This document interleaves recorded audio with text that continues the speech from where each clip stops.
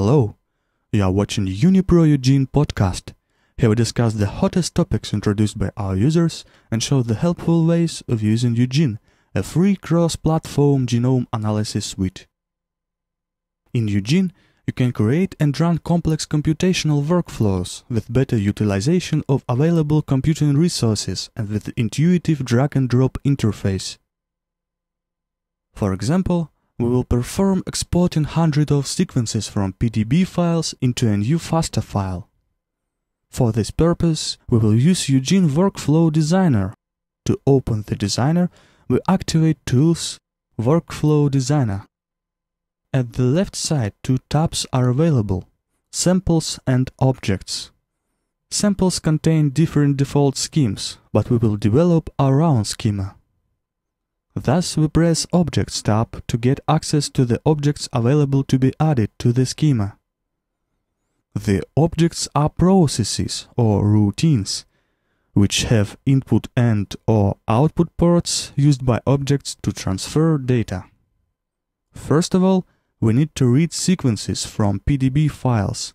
For this purpose, we drag the sequence reader object to the schema. Select the appeared sequence reader 1 object with mouse. The detailed description of the object has appeared in the property editor, which is placed at the top right. The circle to the right of the sequence reader 1 is an output port.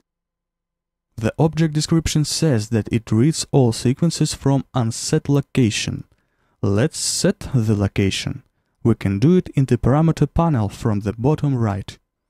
We click on location value, then on appeared browse button, and finally specify desired PDBs.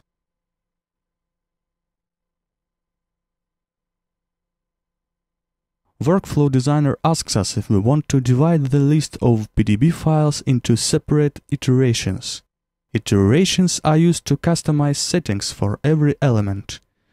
We answer no, since we would like to process all the elements uniformly.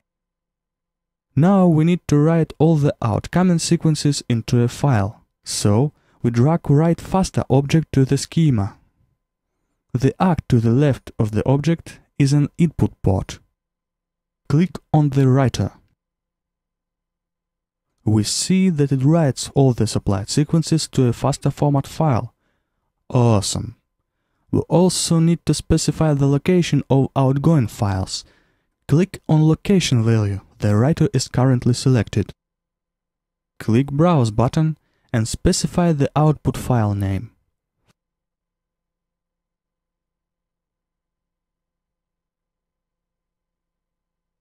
Finally, we connect our two objects by dragging the output port to the input port.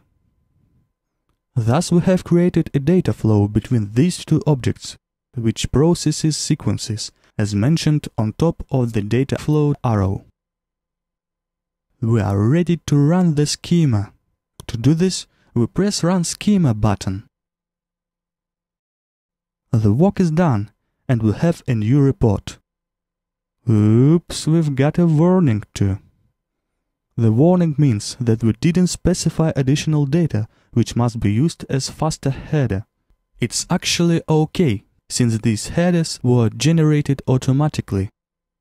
And we still have the new report. It says that the schema execution is finished. Let's open the output location. It has one file accumulating all the sequences. We can load it. That's all for today. Thank you for watching and feel free to comment our videos and post requests to our forum.